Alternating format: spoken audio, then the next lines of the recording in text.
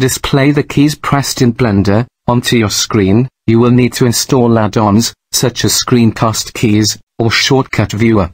I use Shortcut Viewer in my tutorials, so let me show you how I installed it, and use it. A quick shout out to the creator of this add-on, JNM, who also provides tutorials in his YouTube channel. Now to download it, click the link in description, and then you will land in this page. Then click on the green clone button, and then select Download Zip. Once downloaded, open Blender. Now go to Edit menu up top, and select Preferences. Then in the Add-ons option, select Install.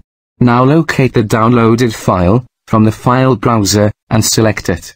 Then click on Install Add-on. Now in the search bar, type the initials of the add-on name. And once it appears, turn it on. Now in the viewport, open up the right toolbar by dragging this arrow. Or you could just press N key to open it.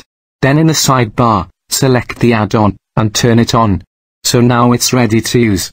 Now, you can play with the position and colors of the text and buttons. Thanks for watching, hope the video was helpful. Subscribe and ring the bell for more.